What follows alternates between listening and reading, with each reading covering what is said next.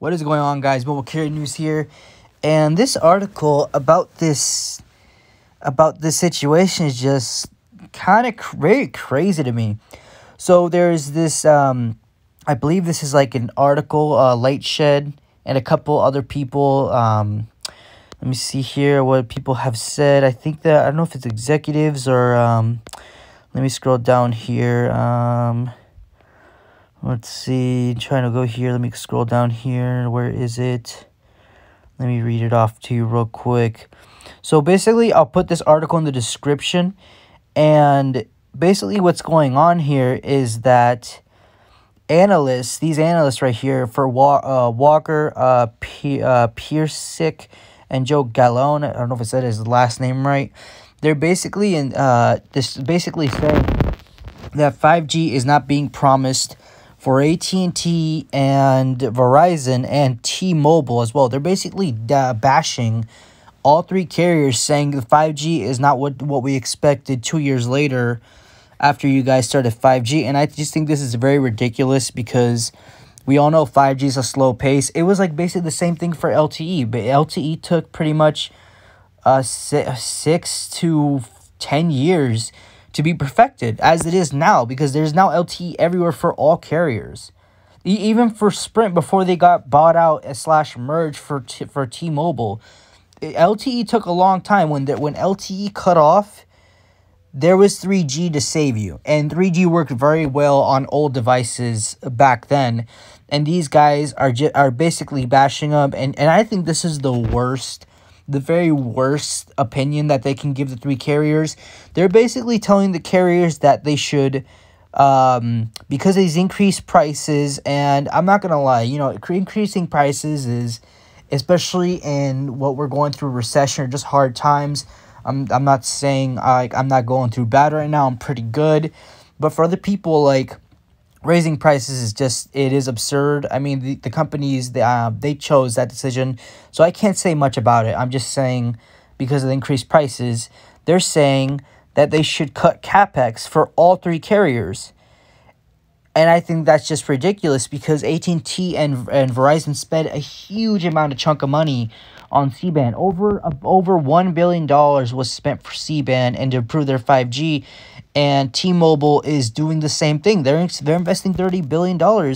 And the fact that they're just telling these companies that, hey, maybe you guys should slow down the deployment of 5G, use maybe $1 billion or maybe even close to $900 million. I just think that's absurd, because if we want 5G to be super blazing fast, reliable coverage, good speeds, lower latency, and overall better performance for any carrier that you have on your device. As you can see, I have Verizon here. Why would we cut CapEx? It doesn't make any sense. Cutting CapEx would slow the process of 5G. If we cut CapEx for all three carriers, it would take us instead of 10 years, because I'm pretty sure every new 5th generation, as you can see, 5G is perfected in 10 years. If they move at a fast, very progressive pace, it will take more than 10 years now to actually improve 5G, and we're just going to be behind with 6G, and it's just going to be a whole mess. I do not think these analysts giving their opinion on cutting CapEx, yes, Verizon AT&T are wrong, are just wrong for increasing prices. We can't do much. We gotta either move on from that, go to a prepaid plan, do whatever you can to save money, or just stay with them. You can afford it, that's fine. But just saying cutting CapEx is just absurd. It's just my opinion. I don't think that's a good idea. Why would you cut CapEx when the network will be improved in about 10, maybe 8, 7 more years? I just think it's outrageous. It's just not good. And they're also saying you should be reducing your C-band and upgrades and these shutdowns. I don't think that's another good idea. Why would you if you're slowing down CapEx, why would your next step to be slow down the upgrades? That doesn't make any sense. Basically, in these $1 billion, these investments of over 20 to 13 billion dollars included with improving the upgrades is just absurd. I really don't think you should be cutting one thing and then cutting another. You're just slowing the process of 5G. It just doesn't make any sense to me. Like this is the worst advice I've ever heard of analysts giving to carriers.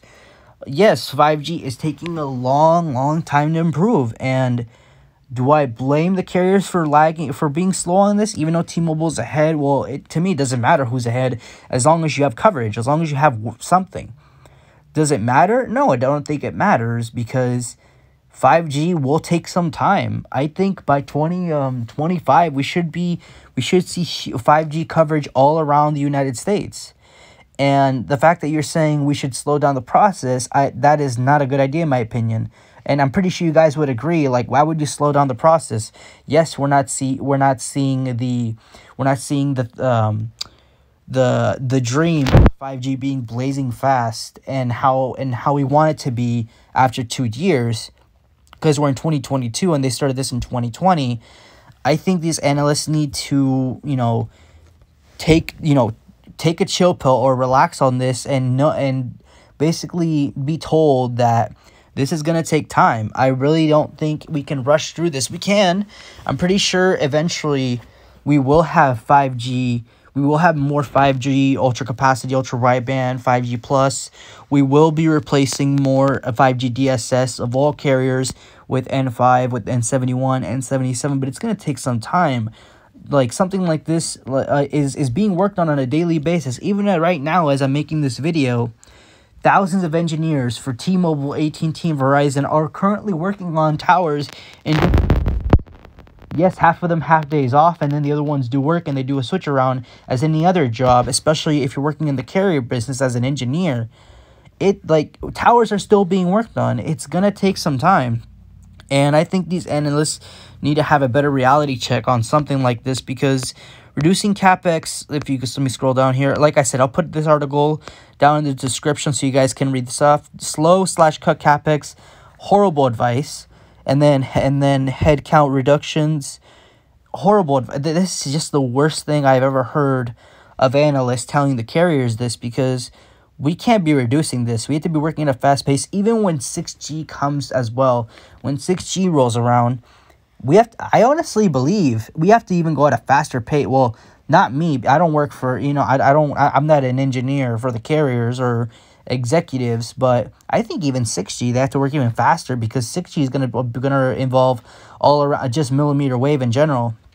And I honestly think if these analysts had better opinions on the network to work maybe even faster and increase CapEx, we will see more improvements with 5G coming in 2023, going forward to 2024, and so on and so forth. But I really think, this article is just describing, it's just not something we should be going forward, because we're just going to be lagging behind, and we're going to be short on it. What do you guys think about this?